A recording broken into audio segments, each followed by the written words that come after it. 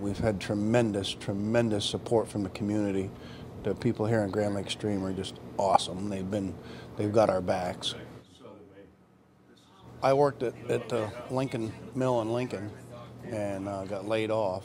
We came down here to visit a lot, and every time we was down here, the store was for sale, and we thought that this would be a good place to retire. How are you? Pretty sure I was in Boston. It might have been California. This has been the gathering point for a lot of things. One of the biggest things is that little bench over there. They call that the liar's bench.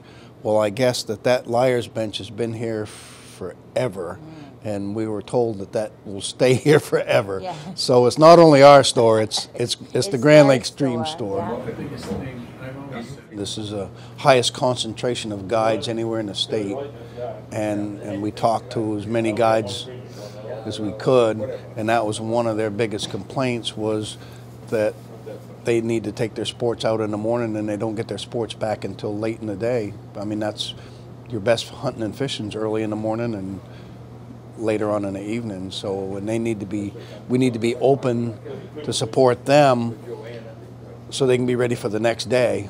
I love tradition, so we try to keep the old traditions going. Have a good day. See you later.